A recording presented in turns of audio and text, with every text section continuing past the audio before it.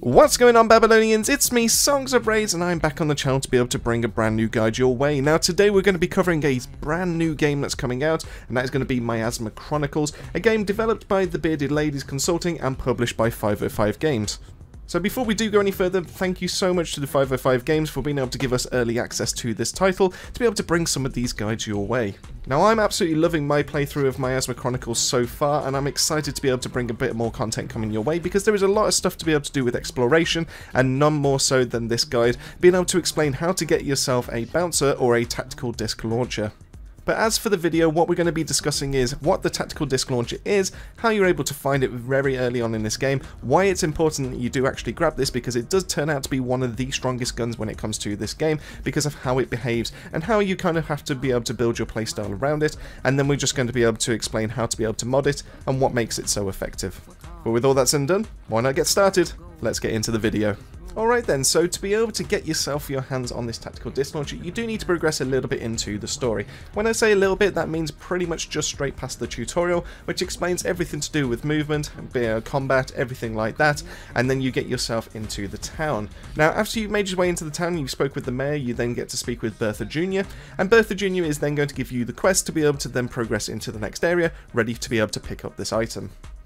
A short way into Gator Zone, you will then be given a special tutorial explaining how you're able to ambush targets and be able to use stealth to your advantage. After you've managed to complete this fight with the 3 tadpoles, you will then be able to explore a little bit around Gator Zone itself. I highly recommend doing this because it allows you to be able to pick up plastic, which is the currency in this game, but it also allows you to be able to pick up like collectibles in terms of like being able to fill up your codex. But the main thing that we're going to be looking for is the weapon chest. Now if you're able to follow the steps over here, the easiest way to be able to describe this is when you went into the arena with the ambush fight. Over on the left hand side is where you're going to find the broken building, and it's going to be the second floor that we're looking to be able to climb up to. If you head yourself around this building and then be able to climb up the vines, you will then see the chest that is glowing slightly purple. Opening this up will give you access to the tactical disc or the bouncer rifle. Now just to clarify, this isn't the only way that you can get your hands on one of these, so you will be able to buy them from Bertha Jr., but it makes so much more sense to be able to save your plastic for other items and be able to find this weapon out in the field. So alright, you've picked up the bouncer rifle. Well, what makes it so strong? Why should you actually use this when it comes to combat? Well, the bouncer rifle is very unique in the way that it aims and being able to deal damage, instead of something like an assault rifle, which we've already been pretty much using since the start of the game, where you kind of have to make sure someone's within a certain range of you, and then you're able to target them to be able to have a percentage chance of hitting. Instead, the bouncer rifle works from being able to aim at the disc yourself, being able to bounce it off terrain or objects, or even cover itself, to be able to then increase its critical hit chance to be able to do even more damage.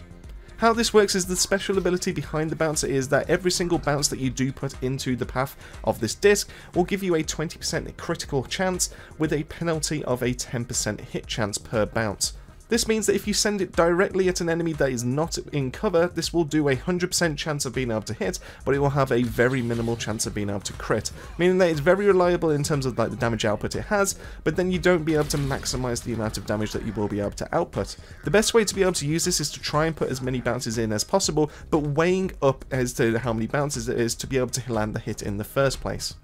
What's also unique to the bouncer rifle is that if there's an enemy within cover, where normally if you had an assault rifle you'd have a very minimal chance of being able to land that hit, you can bounce the bouncer rifle or the projectile off a cover to be able to hit them from behind, meaning that the cover penalties do not apply to your projectile. This means that any character that uses this can be safe behind cover as long as they're able to line up the shot to be able to do that damage in the back of the enemy, meaning that they're going to have a fairly reliable way to be able to land that hit. Now it is up to the person using it to be able to decide how many bounces is going to be the most effective to be able to use it yourself. Me personally, I like to aim for around about 70% hit chance when it comes to this, so at most I normally aim for around about 3, maybe 4 bounces before it then has to hit the target, and that allows me to be able to maximize the chances that I have of being able to land that critical damage, and on top of that it also gives me a relatively decent amount of chance to be able to then land that hit as well on top of that.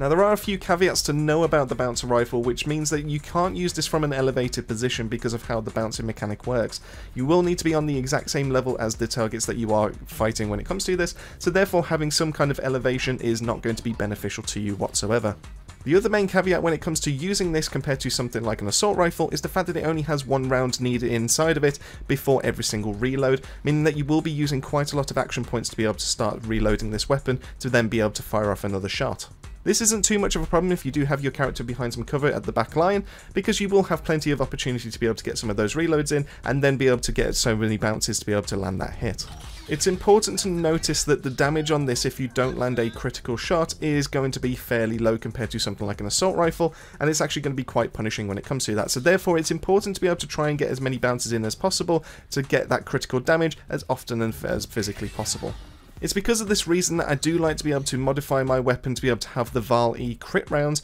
allowing us to be able to have an extra 20 damage on top of our crit damage, boosting it from a 60 to an 80 value. Whichever way you choose to be able to mod the bouncer rifle, it's still one of the best weapons to be able to get early on and to be able to modify your arsenal going forward, and one of the most effective ways to be able to start taking out targets. But anyway, this has been a quick video discussing how you were able to find your first one without spending your plastic, how you're able to use it effectively, and what are the best kind of mods to be able to use as well. With that brings us to the end of the video. Massive thank you for making your way to the video. Massive thank you to the Babylonian family, as always, for their continued support. It really does help the channel out, and you get to see their names at the end of every single one of our videos. Keep your eyes peeled for more Miasma Chronicles guides and gameplay to come your way to be able to explain a few other kind of things, a few other exploration challenges, and a few other tips to be able to help you out in the combat side of things. But with all that said and done, that just leaves me to say, keep yourself safe, keep yourselves well, and I'll see you all on the next video.